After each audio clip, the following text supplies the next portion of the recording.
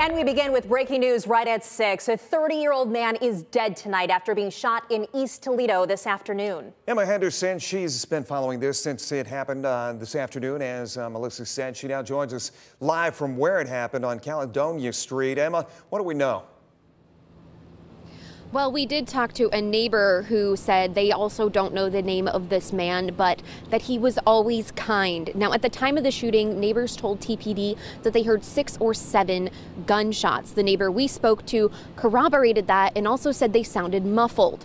Police say all the shots took place inside the home, but there is a scene blocked off behind the house as well. Police got here just after 1 and say the man died on scene before 2.